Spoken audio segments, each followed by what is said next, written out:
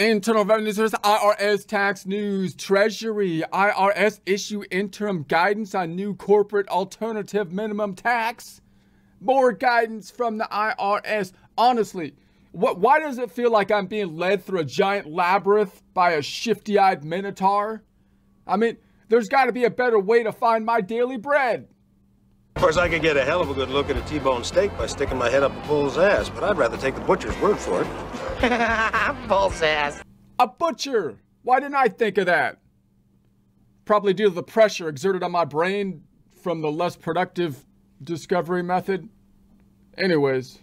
IR 2022-229, December 27, 2022, Washington. The Treasury Department and the Internal Revenue Service today issued Notice 2023-07. There's a link to that here, which provides interim guidance regarding the application of the new Corporate Alternative Minimum Tax, CAMT, until the issuance of proposed regulations. The Inflation Reduction Act, we keep seeing that. I see that all the time when I'm reading the IRS news here. And every time I see it, because of like the words that are in the title, I feel like it's going to have something to do with inflation reduction. But no, it's just a confusing title that makers of bills try to do just to kind of confuse things. So it's just one of those things you have to know, like the name of bills, although they look like they're intentionally designed to tell you something about the bill itself, they really don't. So you have to just know that.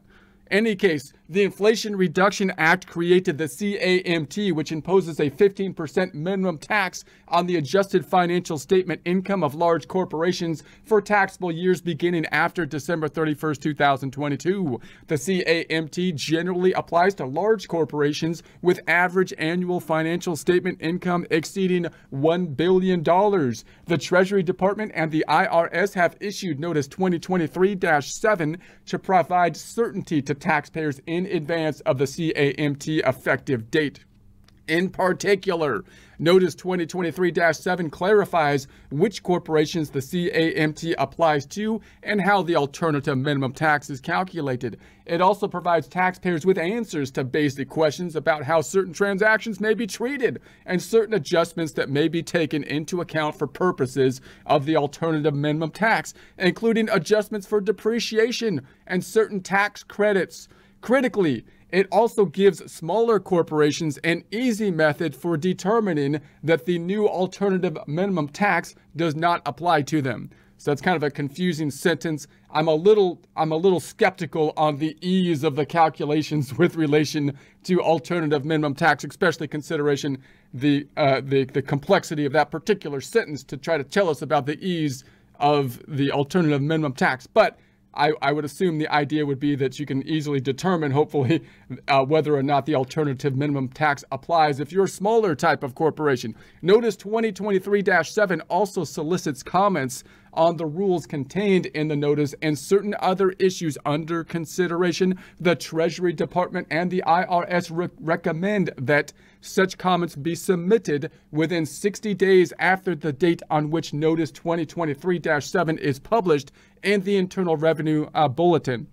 So I think sometimes, I mean, people might want to ask, like on a lot of this stuff, how exactly this ties into the inflation. I mean, it may, you can make an argument. I'm not saying you can't, but I'm saying for all of this stuff that we've seen rolling out for some time, every other news from the IRS has something to do with the Inflation Reduction Act. I kind of feel like we should be asking them every time they tell us a news thing, how exactly it's reducing inflation. Again, you can make an argument, but let's hear the argument, because the title seems to, I swear it seems to indicate, and I feel like we should have justifications within the explanations as to how it ties into what you would think the title would imply that the bill was supposed to do. But in any case, there'll be a link to that here. There'll be a link to this in the description.